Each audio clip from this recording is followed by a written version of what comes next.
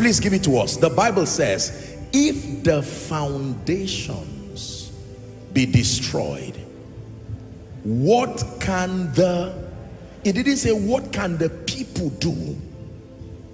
The righteous, even though they are the righteous, by the time the foundation is destroyed, the Bible says there is serious problem. The word foundation is a very important word. I wish I had the time to teach, but this is a miracle service tonight. Foundation simply means the point of origin. Foundation means the starting point. Architecturally, foundation means the load-bearing part of a building, usually invisible. So when the Bible talks about foundations, he means the starting point, that there is something about the starting point of a man, and that if it is faulty, there has to be a rule of engagement to correct it. In other words, to see the mighty and outstretched arm of God. Hallelujah. In Matthew chapter 7 from verse 24, Jesus himself was teaching, and he said it does not matter the dexterity of your architecture. No matter how true, how powerful what you build is, if it is built on a faulty foundation, he gives you a guarantee that something will go wrong. I will liken him, he says, to a wise man which built his house on a rock. 2:27, next verse. The Bible says the rain descended, the floods came, and the wind blew and beat upon that house, and it fell not. Not because of the paint, not because of the strength of the materials that were used, simply because it was on a very solid foundation. Next verse, 26. It says, so also there is someone who built his house. What was common with both of them is that they built, and they built well. There was no problem with the building. Maximum architecture was employed in the building, but the problem was the foundation. Listen very carefully. The same thing that happened to the one who had a house on the rock happened to the one who had a house on sand. And the Bible says, the last verse 27, that the same rain, the same winds, the same floods came, and the Bible says it fell, and so great was the fall of it. Can I tell you the truth? Faulty spiritual foundations have prophetic spiritual implications, to the point that it can seem to cripple the hand of God over the life of a man. Most believers do not understand that the realm of the spirit has a predefined modus operandi, and if you do not know how the realm of the spirit operates, you can keep wishing for things to happen and keep being embarrassed forever. The psalmist said, listen, if I keep using emotions and I keep complaining and I keep grumbling, I may not receive any result, but I need to drop all this aside and say, have respect for the covenant. Not just my tears, not just what I feel, not just my prayer request. Are we together? When Hezekiah in chapter 38 of Isaiah, when Isaiah came and prophesied to him and said, put your house in order, you will not recover, the Bible says he turned his face to the wall and said, remember how I have walked diligently before you in truth and with a perfect heart, and I have done that which is good in your sight. He didn't say, remember I am a king. He needed to use a basis to say, I can't die, not based on this. There are rules of engagement in this kingdom. Now let me tell you the truth. As powerful as God is, as powerful and mighty as God is, he didn't cast sin out of man. Why will God seem to be so helpless when he was the one who created man? He was the one who created the devil that caused man to fall. If God wiped the whole earth and heaven, why did he not just wipe Satan away and start afresh? If I were God, why would I go through the labor of coming to die? As creator, he was not co-creator, he was creator and is creator. You thought he would just say, sin, get out of man. Satan, vanish, dematerialize and go away. I am God is still within his power. Is there anything too hard? But even God had to submit to the modus operandi of the spirit. Are we together now? Negotiated and sent Jesus. Jesus came through the womb of a virgin, walked 30 years, died, was buried, went to the grave, all to save man's sin. Was it that hard for God? When you understand that, you will stop the realm of wishing and hoping that things will change. God, you are mighty. It does not take you anything to lift me. You are right, but you will still remain in that situation, because that is not what compels the mighty hand of God. Let me tell you the truth.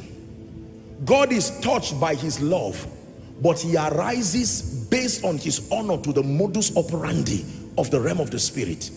Have respect unto the covenant. For the dark places of the earth are a habitation of cruelty. Many of us come from families that have fraternized with darkness foundationally. Many of us right now are sitting on all kinds of demonic things that we have not engaged the word of God and spiritual understanding to bring liberty practically. And yet we keep saying it does not matter. And our lives keep showing that there is a legitimate ground for the continuity of certain things. Please listen carefully. When it has to do with oppression and the rules of the spirit, it does not care whether you are a preacher. It does not care whether you are sincere. The Bible says the ones who will be asking questions are even the righteous. That if the foundation be destroyed, it is the righteous who will even be complaining. Hallelujah. For instance, in Joshua chapter 6 from verse 26, when Joshua destroyed Jericho, he made a pronouncement by the Spirit. Listen carefully. Joshua adjured them at that time, saying, "Cursed be the man before the Lord that rises up and builded this city Jericho." He said, "He shall lay the foundation in his firstborn, and in his youngest son shall he set up the gates of it." Joshua made a pronouncement that anybody that rises to rebuild Jericho again, as that person lays the foundation, he will lay it on the life of his firstborn, and as he completes it, he will complete it on the life of his lastborn. 1 Kings chapter 16. Let me show you something. Ahab, verse 33 now. The man called Ahab, the Bible says he made a grove, and Ahab did more to provoke the Lord God of Israel to anger than all the kings of Israel that were before him. Read verse 34, please. Or let me just read it and you listen. He said, "In his days did Hiel the Bethelite build Jericho." Is that in your Bible? The Bible says he laid the foundation in Abiram, his firstborn. If you were the firstborn of that man, it was not your fault to be the firstborn. You just know that as soon as they started that project, a mysterious disease will come upon you, and you'll be wondering, what did I do wrong? Not knowing that a speaking is looking for you. And you may go and say, but medical doctors will check you. What is wrong? The machine cannot diagnose what is wrong. Not knowing that the person who spoke has died, yet the prophetic word is still in force. Abiram started getting mysteriously sick until he died, the firstborn, and the man still refused in defiance.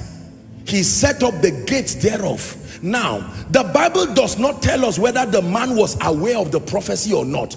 Whether he was aware or he was not aware, as far as the prophecy was concerned, whoever triggers it, let it work. Please listen, please listen, please listen, please listen, because this is not about being sincere and insincere. What did Abiram do to die? Please talk to me. Did he kill anybody? Did he look for anybody's trouble? His only offense was he was born from a family that decided to fight the prophetic word.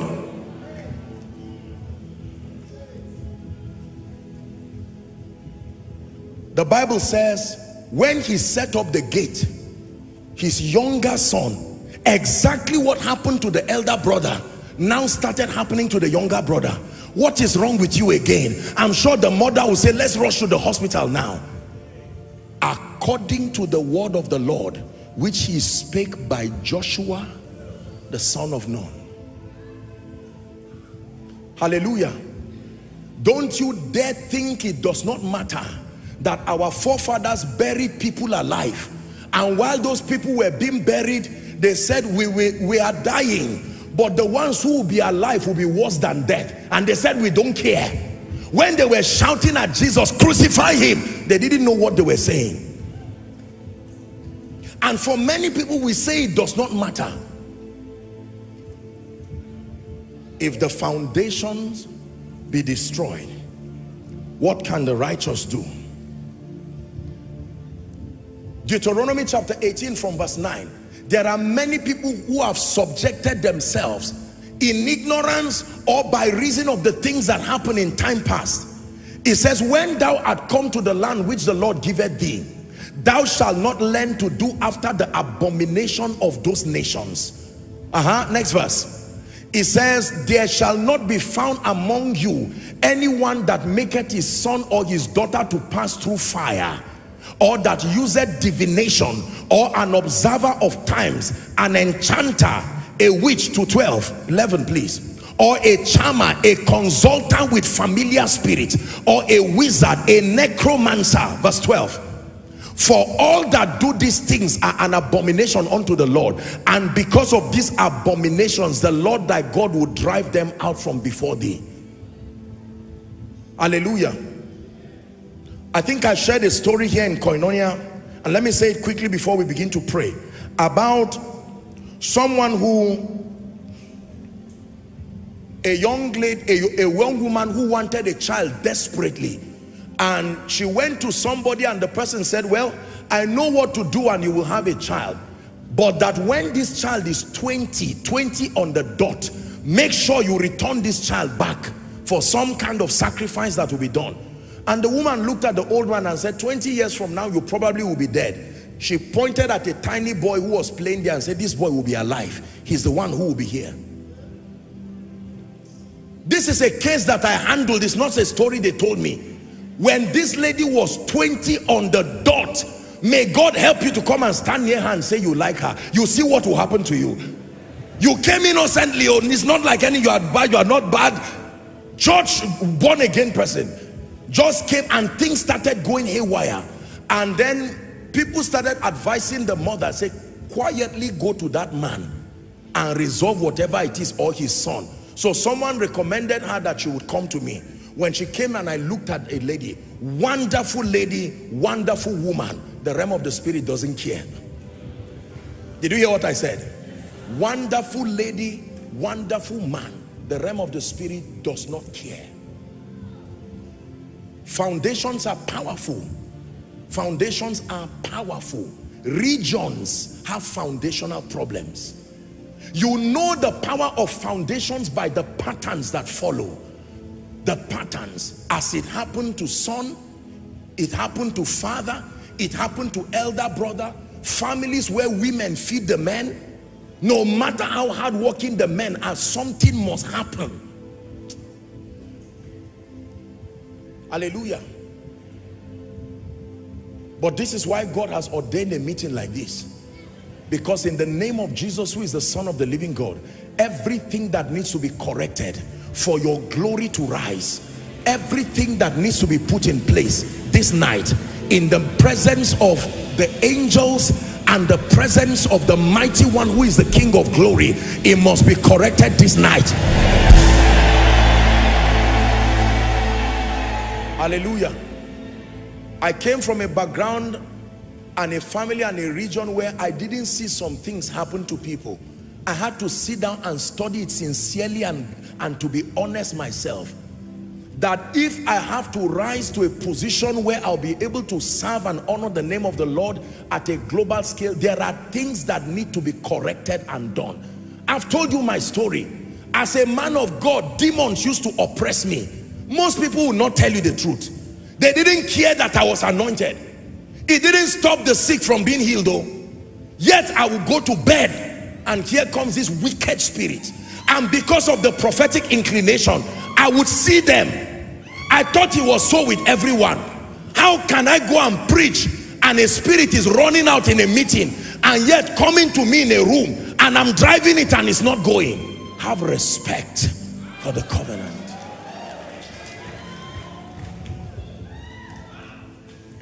I know a very proud gentleman years ago. He walked into my room. I used to counsel in a small room that time. And he walked to me and I saw a spirit standing behind him. And he was sharing with me some of his challenges. And I said, can I pray for you? It looks like there's something. He said, no, I don't believe that. I said, okay, no problem, I'm sorry. Let me just pray. As I said in Jesus' name, the last thing that gentleman will remember was maybe like 30 or so minutes later on, when he even recovered. For the next 3 days, he kept texting me what happened. He said, this is everything I believed. I don't know where to start from. Let me tell you the truth, foundations are real. Foundations are very, very real. Hallelujah. Foundations are real. You find patterns, you find all kinds of demonic things that seem to veto the efforts of men. Regardless what they do, there are sincere men of God who have graces that should be speaking across the globes. But these foundations, because of an incorrect foundation that has not been dealt with understanding. The devil does not need to cause medical problem, a problem of delays and pain and all of that. It doesn't need to do that. All he needs to do is to ensure that that faulty foundation remains. The faulty foundation will manufacture itself many kinds of wrong problems. Do you cut a tree by removing the leaves one by one? Think how burdensome that labor is. Foundation. By the time you uproot it, even if the leaves are still green, just leave them, is a matter of time. They will dry up because it has lost contact. The same way that tree fell, this is how I declare over someone. Whatever has connected you, in the name of Jesus, it gives way this night.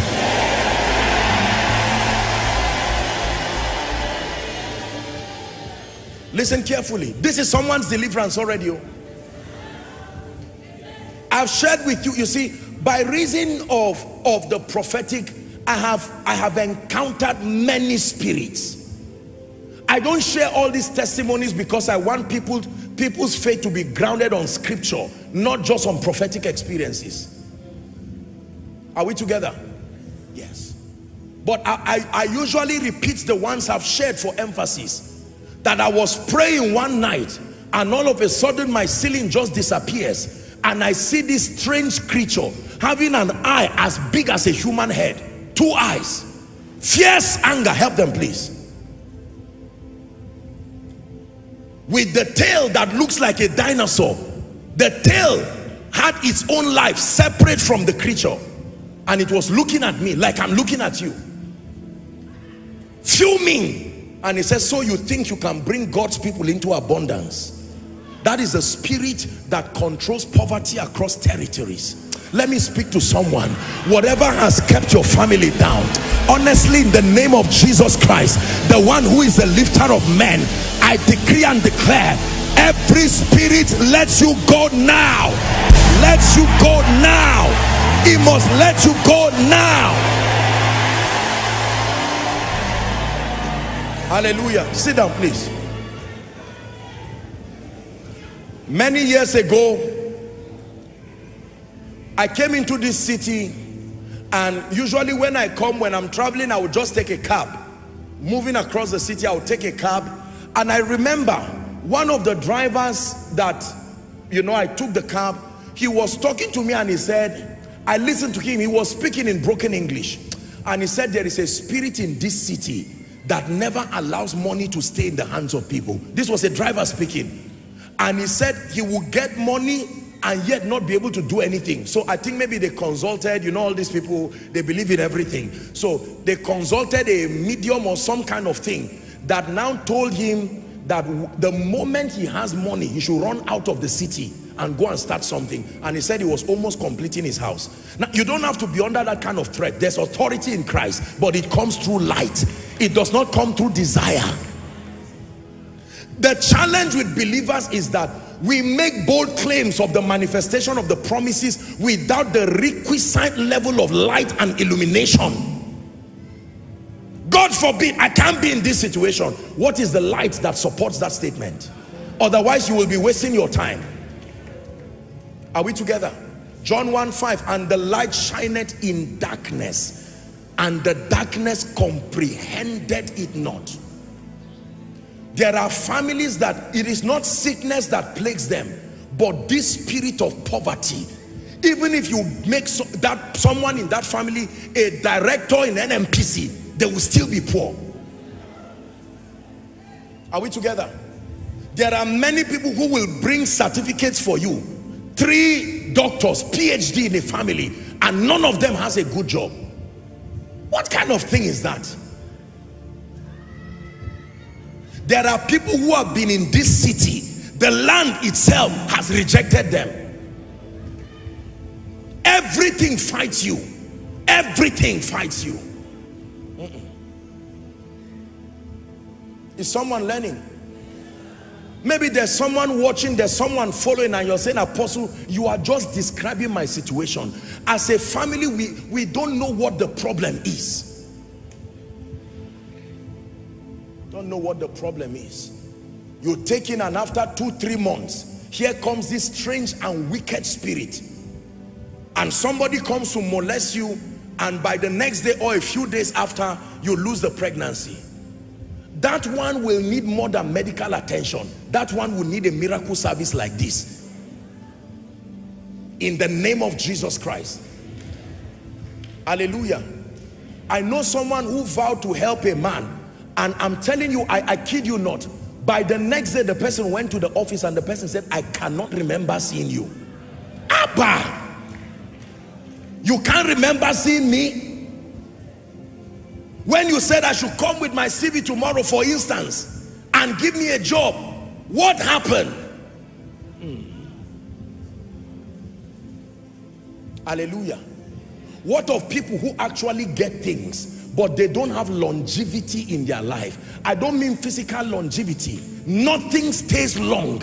The moment they have money, just start praying for them, because it's a matter, in 1 month it goes down. Once you give them a position, just know that in 2 or 3 weeks in that office, something must happen, and they must lose it. It's like if you don't lose good things, the realm of the spirit is at a state of unrest.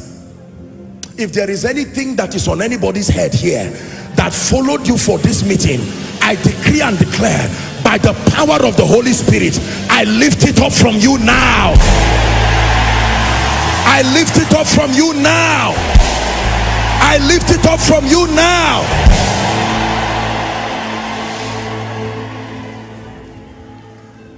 Hallelujah. I know someone who traveled abroad responsibly.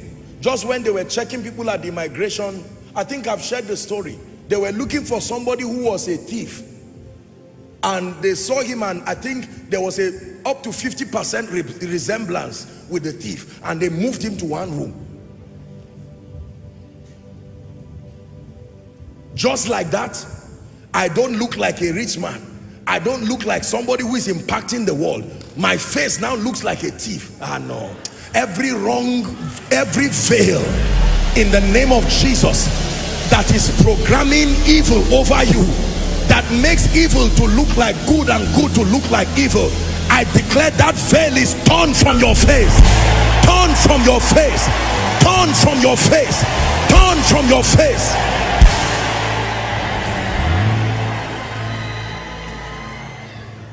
Hallelujah. Please hear me. True story.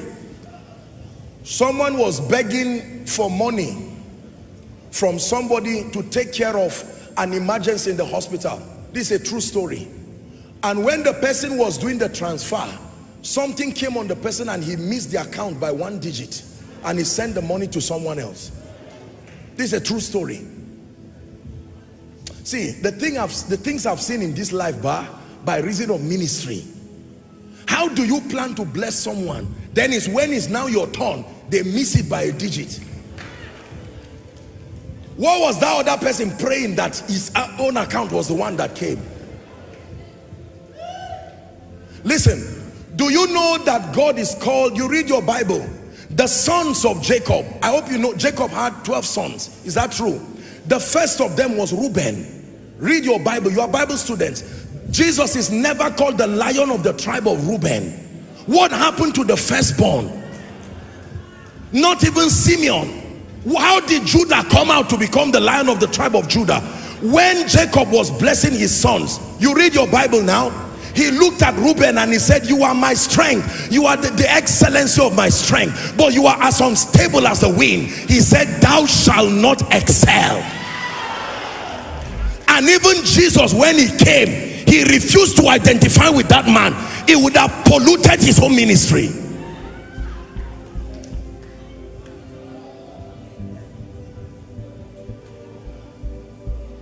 Not Lion of the tribe of Reuben, not Lion of the tribe of Simeon, Lion of the tribe of Judah.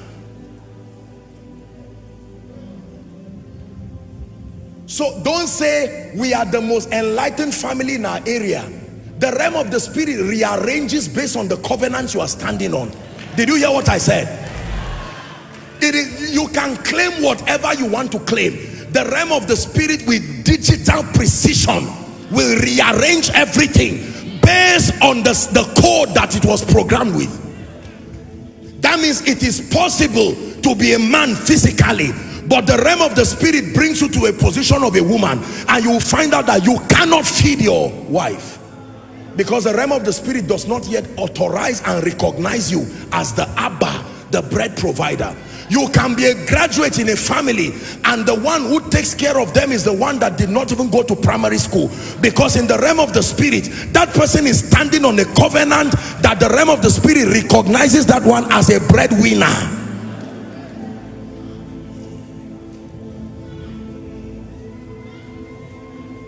I'm saying that because we're about to pray.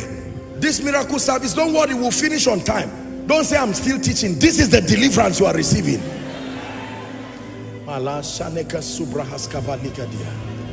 No, tonight you have to be angry. Enough is enough. Enough is enough. In the name of Jesus, enough is enough. Hallelujah. Can I tell you, do you know how many gifted people are in this nation and in Africa? Word ministers, music ministers. These are people that are supposed to be at a global level, but this foundation has kept them. You talk with them, you are like, what are you still doing here? There are people who will listen to you and say you are the exact person our company is looking for, and after 3 years they will pass you every day and never call you for a job.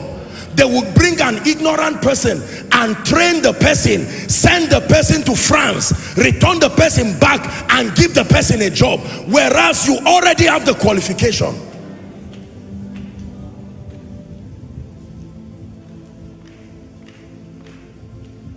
How about ministers of the gospel? Just because you are sincere, let me tell you the truth, liking you is a grace. Make no mistakes about that. Liking you and receiving of your ministry, generationally speaking, is a grace. You can be sincere and do all you want to do, it will still not work. Is someone learning now?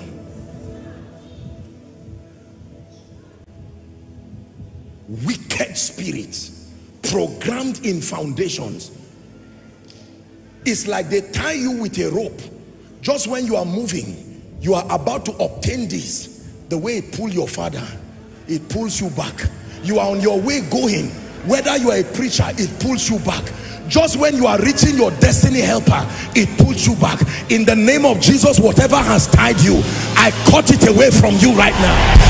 I cut it away from you right now. I'm saying it again, I cut it away from you. See, listen, can I tell you, believe me when I tell you, you can know that you have had victory over your foundation. The result will speak instantly. A job that was difficult suddenly comes. Listen, Job chapter 42, give us verse 10 and 11. Let me show you something. You can know when a demonic resistance holding you has left. The realm of the spirit and the physical realm will bear witness, because the earth, listen to me, the earth, even water, is a witness. And the Lord turned the captivity of Job when he prayed for his friends. So the Lord gave Job twice as much as he had. But 11 is where I'm really going to. What suddenly happened to him? You can know captivity has turned around. Watch this. Then there came unto him all his brethren and all his sisters and all they that had been of his acquaintance before. Question: what drove them? You think they just left? You think they did? Every one of them started feeling like, why is Job's issue coming to my heart? That's because something was corrected in the realm of the spirit.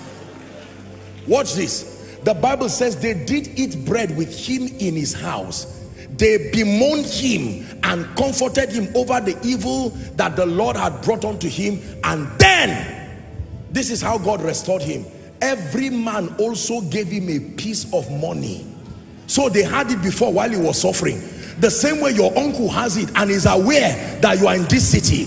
You have sent a text, stop sending a text, come for miracle service, carry an anointing upon your head.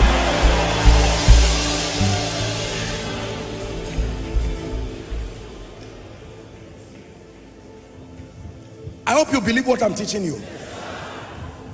Everyone gave him a piece of money. What kind of business was he going to start in that state of pain? How long would it take him? So the Lord restored in the realm of the spirit, but physically things started happening. Can I tell you the truth? You can know, doctors, when a patient has malaria, how do you know the patient has malaria or typhoid? There are signs. Is that true? He goes to the hospital and there's what they call vital signs. Am I right, medical people? You now begin to check. Temperature is running. The person is maybe vomiting, stooling, or doing whatever. How do you know the patient is recovering? You know the patient is recovering because things begin to change. Are there times when you take drugs and find out that the drug did not effect the intended change? You still go back to the doctor and say this drug did not work. They will now do a further test and say, we thought it was this. So just because it was a drug did not mean it solved every problem. As far as your body is concerned, you didn't take a drug. Even though you were on 1 week medication, your body did not recognize it because it was not the solution. Don't say I have been praying. Don't say they prayed for me. When you take malaria drug for what now? Typhoid, it may not work, but it is still drug. Tonight the right drug is coming on your head. Yes, sir. In the name of Jesus Christ. As I'm declaring over you, you may not know what is changing. For some of you, as I'm declaring, it's not only your health. By tomorrow, if phone calls, you will wake up with phone calls and say, what is happening to me? What is changing in my life?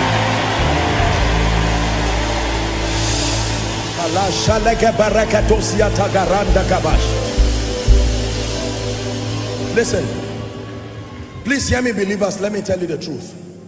By the power of the Holy Spirit, I've been mandated to insist that your life produces results.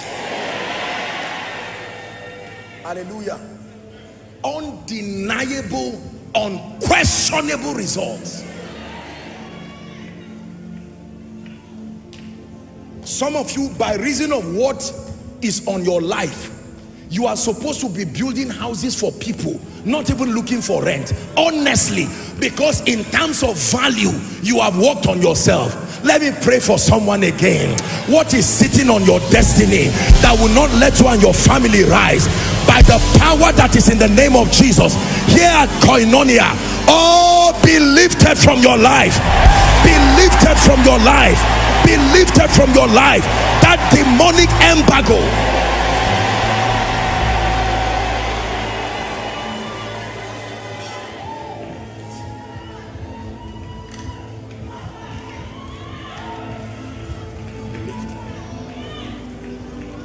The curse of the firstborn, the curse of the lastborn, the curse of siblings, the curse of idolatry, the curse of necromancy, the curse of fathers sacrificing children to be able to get money.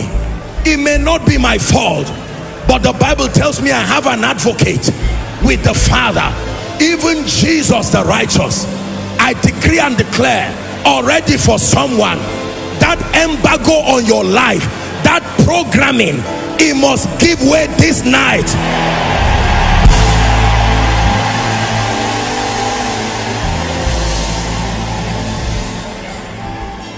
Hallelujah. Hallelujah. You believe in what I'm telling you?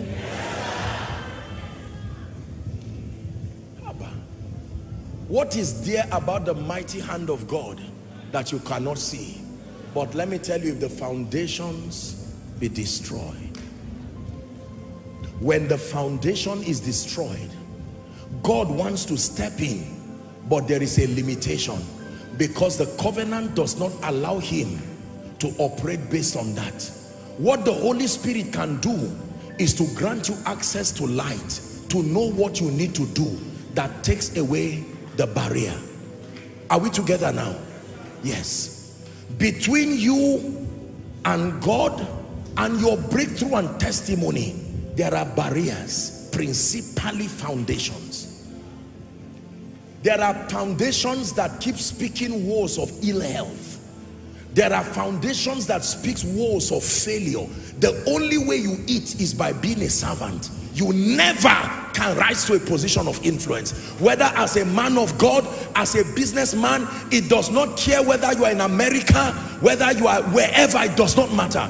Do you know, Nathanael said about Jesus, can anything good come out of Nazareth? Didn't you see what happened to Samson? Was Samson not a Nazarene? You think Samson just lay down and told a lady to cut his hair? You think he was that stupid? When you have that kind of power, will you be that foolish? Don't downplay the power of foundations. It can keep quiet for 10 years. You will think you are fine. But by the 11th year, it will come and pull you down and cancel everything. The house that fell, that was built on sand, it didn't fall from day one. There was a time that both houses were nice. If they even told you to pay for the house, you may prefer the house on sand to the house on the rock. Wait until the storms come. Wait until the wind blows. That's why you can see someone who is a billionaire for 25 years. Then by the 26th year, the foundation says, I've been quiet. And in 1 year, everything goes down. 1 year, shame comes.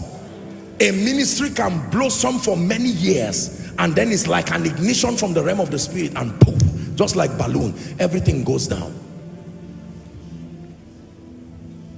But I know whom I believe, and I'm persuaded that he is able to keep that which is committed unto him against that day. Against that day. Against that day. Now, there are some of you, you may not be poor. Listen, we're about to pray. You may not be poor, but you never have helpers in your life. Everything you get comes directly from you. That's a terrible way to live. Everything. If a door must open, you are the one who must open it. If you must eat, it must come from your hand. You do not know the help of God. Hallelujah. A man of God, you are in ministry, you pay all the bills by yourself. You pay, nobody sees you and say, no, I believe in what you are doing, I'm standing with you. It's a spirit. It's a spirit. It's a spirit.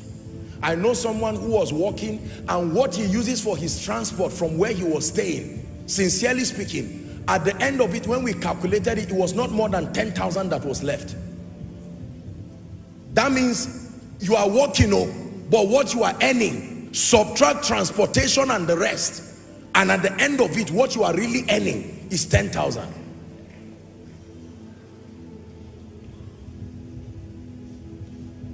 There are spirits that fight and destroy breadwinners of families. The moment it identifies that you are the one God is using to bless a family, here comes that thing. It will pull you down. So you go to a region and only find old people. Where are the young people? The spirits know that he will take care of Baba and Mama, and it will fight you. You can see a young person sitting down and there is absolutely nothing working in his life. 2 prayer points, and I'll begin to minister within the time I have left. Tonight, God wants to shake away this thing. Hallelujah. I was told a story of, I think it was a Billy Graham Institute, that because they wanted to preserve the institute and some of the monuments, you know, just like Baba Deboye's, you know, former house and all of that, and that they had to bring engineers. They dug through the ground and they carried the building out from the foundation and relocated it to another region and put it down there. That's right. That's what is happening to somebody this night. Hear me. You don't renovate foundations. If it is not working, there is that spiritual bulldozer that can dig to the ground and carry you. Is it not in your Bible that God can pick a man from a dunghill? It's a location and place him somewhere else.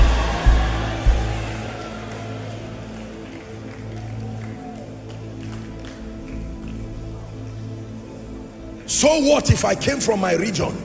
Must I carry the cost that comes with that region? So what if my forefathers served idols? Did the realm of the spirit not hear when I made my declarations of faith?